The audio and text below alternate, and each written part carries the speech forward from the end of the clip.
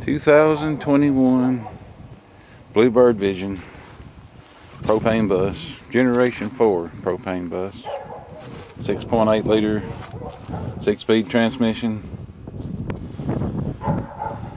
Got a little hack for you today. But before I tell you what I've done, I've got 2 or 3 of these to talk about, but let's make a little disclaimer here. I'm going to show you what I did. I ain't saying that you should, but it's up to you to do what you do. I do what I do. I take no credit or no blame. But I'm going to show you a few things I've done to improve the running of this bus. Because where we're at, the hills we climb, the terrain that we're on, it's just not built right. It don't have the torque and the shift where it needs to be at the right time, and we labor them pretty hard to get over the hills here. But for the first one, here we go. You know, this is your inlet tube going to your breather box or your filter box. I got to looking at this. I've done this a good while ago, so I can't show you how I done it. I can show you what I did. But I noticed every time I opened the box, old filter is always nasty looking. I mean, it don't take long at all to get dirty. And I couldn't figure out where all this greasiness is coming from. This ain't as bad as greasy, but it still has the dirt. The first couple ones I changed was just almost greasy feeling. And I know they say if you overfill the engine, what we've been told, that the oil has to go somewhere, and it will actually wind up in the breather box. But it won't wind up on the bottom of the filter. It should be at the top if it's blowing back through it. This is coming in the bottom. So I got to look at this tube, and I followed it inside the box, and I noticed there was a gap big enough for me to stick my fingers through. Their little snap-in tube here didn't seal off.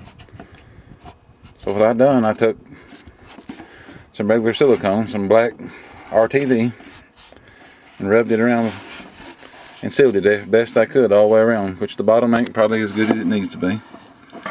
But I pushed it up in there best I could.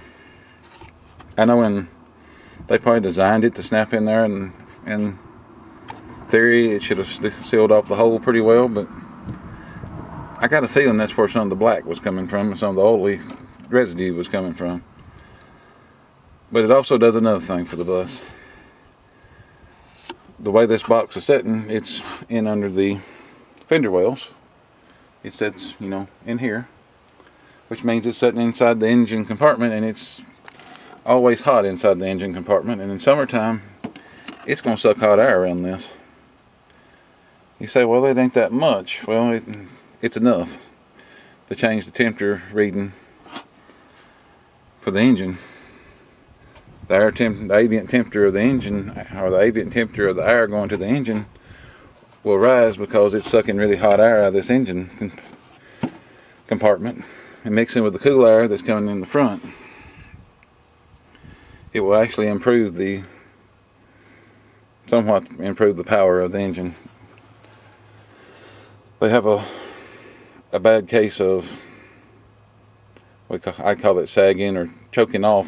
When it shifts from second before it gets to third, it has a bad gap in the torque and horsepower for some reason. When we started sealing these off, you can notice a little difference.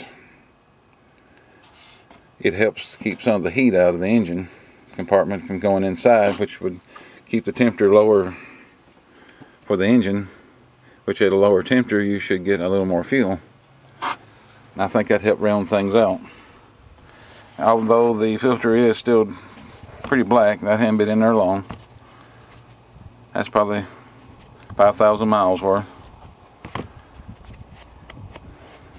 It ain't as greasy. I mean, you can see it's still got it in there, and it's still getting it off the road or somehow out of the front of this engine. That's one of the things I did, and I think it helped it. I think sealing it off and getting pure clean air does help the way it runs better. I've got a couple of these ideas I need to show you, so we'll call this one number 1. Thank you for watching.